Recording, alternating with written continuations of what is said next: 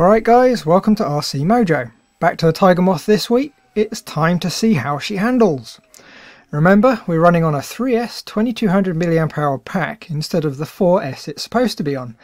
What we'll do is fly through a couple of packs and edit together some of the interesting bits. Then see about adding some of the detail parts. And yes, the undercarriage could do with being moved forward a bit. Even on this grass, which is rather well trimmed, it's a little bit tippy. The usual mod is to bend it forward a bit and shorten the struts. It's manageable, but even with full elevator it can still get away from you. Well, here we go then.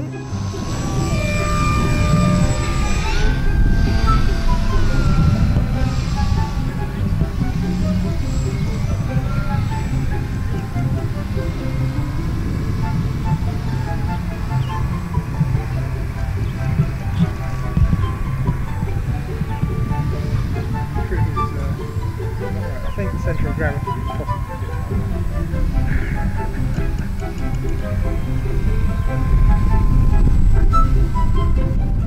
That was exciting. The centre of gravity feels a little bit far back, but I half expected that.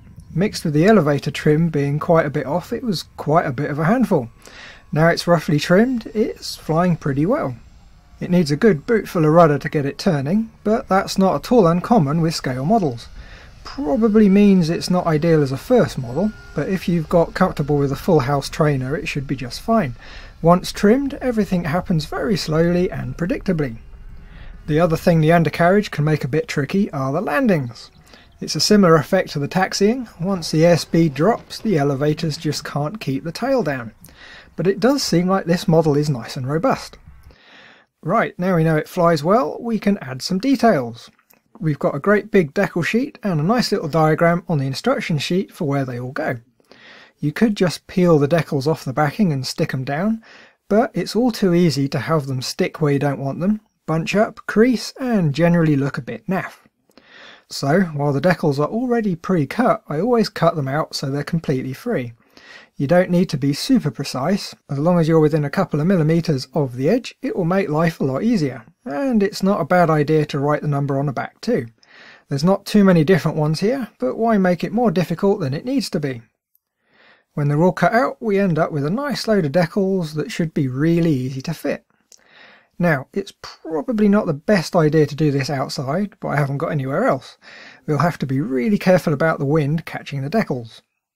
Okay, the idea is we want to roughly test fit the decal to get an idea of position. When we're happy it will fit, all we need to do is peel back a little bit of the backing and trim some off. Now we can very carefully position the decal, and when it's perfect, stick down the exposed sticky. Then just peel off the remainder of the backing while smoothing down the decal. Perfect decals every time. There's quite a few to fit, so I'll speed up the video a bit. The only tricky ones are the roundels on the top wing. The shape of the foam has a complex curve. You really have to take your time smoothing down the decals. It would be easy to get creases if you're not careful. And because the wings are foam, you can't really use heat to soften the decals.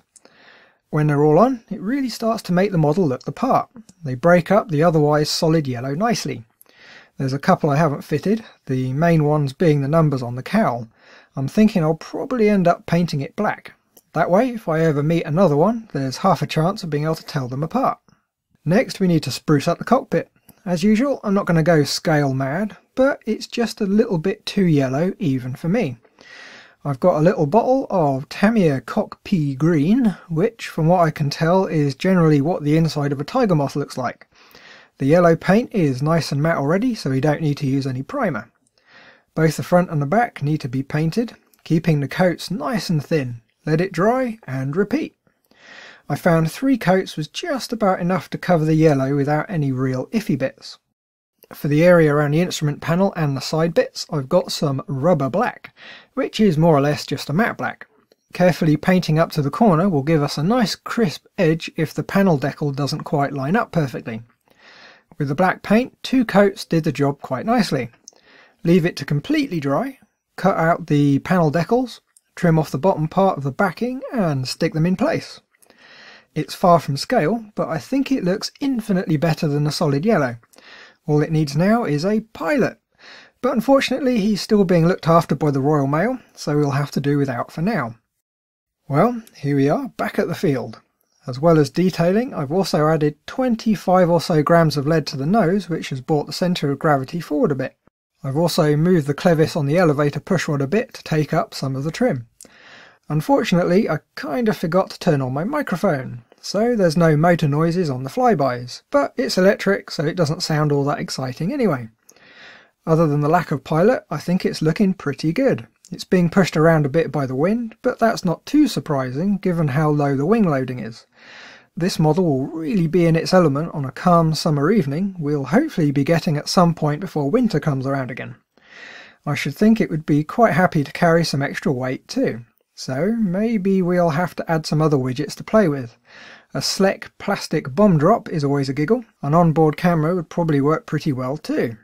And well, that's going to have to do for this week, so thanks for watching. If you like the video, do please hit the like button, and of course, if you're not already, why not subscribe? It's free after all.